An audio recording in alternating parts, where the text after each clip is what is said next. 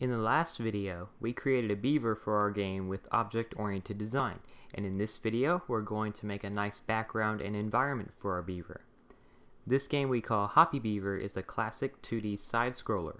That means that we're looking at it side-on, and the character is just moving forwards or backwards through it.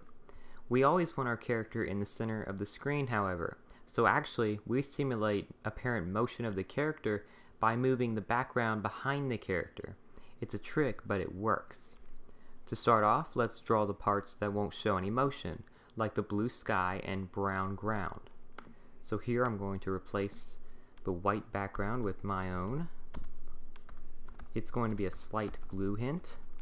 And then down here I'm going to create a fill command for the dirt or ground, and a rectangle at 0, and its Y position will be actually 90% of the height, or 360, and then width and height. The height of this rectangle will be only 10% of the canvas height, or 40.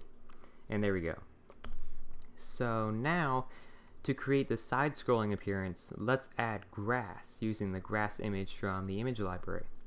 One way we could create that moving environment would be to pretend our canvas was 3,000 pixels wide, and that's how wide our level was, and draw the grass blocks to fit those 3,000 pixels, moving them over to the left each time. However, that's not very efficient, and in programming games we tend to care a lot about efficiency. Instead, we're going to tile and snake the grass images.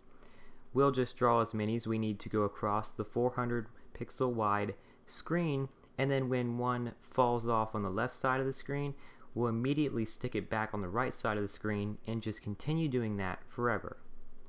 To do that, we'll start by initializing an array of our initial positions for the grass blocks.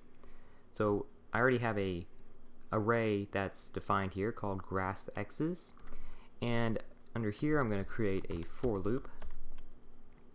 It's going to fill the grass x's array with the values, so it's going to be less than 25. That's how many values we need, and you know the drill. We just finish it all up, and then grass x's dot push I times 20. So if, let's say, I in this loop equaled 2, it would then push I times 20, or 40, into the grass x's array. And it's going to have 25 values ranging from 0 to 450. So inside of our draw loop, we'll draw each of these grass blocks right here in a new for loop. And I is going to be less than grass x's.length, which is 25. Oops. And close it. And then in here, we're going to draw a grass block image. Now, there's that scroll glitch again, but no problem. There we go. And now the x position will be grass x's I, and the y position will be about 85% of height, so 0.85, and 20 wide, 20 tall. Okay, great. Looks good. It's just not moving yet. So what we can do is subtract 1 from each grass position each time, moving them to the left 1 pixel. So here I'm going to get grass x's I and subtract 1 from it, or just use minus minus. There we go, it's moving.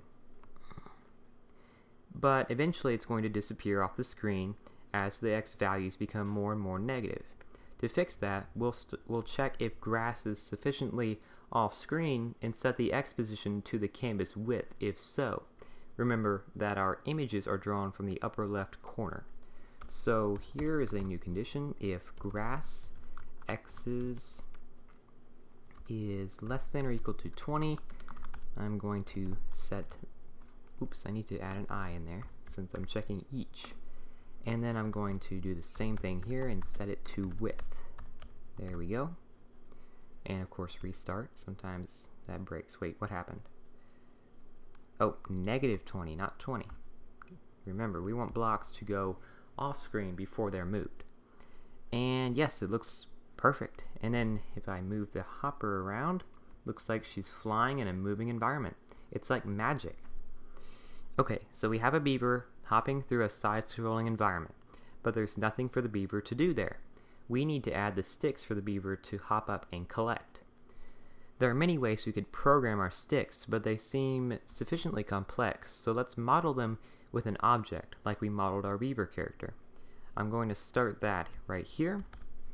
Going to define a new stick constructor equals function, give it x and y arguments, and then in here just set up the constructor like we normally do. And then I'm going to give it a new prototype called draw. Okay, there we go. And now I'm going to create draw the sticks with 89710 color and a rectangle at this dot x, this dot y, 5 wide, 40 tall. And then before our game starts running, like after we initialize our beaver, let's create an array of 40 sticks with constant offset and random y positions. So right here I'm going to define sticks as an empty array, and below here I'm going to set up a for loop. I is less than 40. This is going to draw 40 sticks, and here I'm going to push new values to the sticks array. Push, oops, misspelled, new stick. I'm going to set its y equal to I times 40, so they're all 40 apart, and I'm going to add 350 so that the first stick starts 350 pixels to the right, and then the y positions can be 20 and 260, or between those values, and of course close. And then in the draw function we're going to create one more loop to then draw all the sticks. I is less than sticks.length, which is now 40, and in here I'm going to draw all the sticks, and I'm now going to move them as well. Oh, and remember, we're moving the exposition of this object, so we could do minus equals 1 or minus minus like before. And there we go, we have sticks that are now being drawn and being moved in the air. But obviously we're not able to pick them up. We will fix that in the next video, so I'll see you then.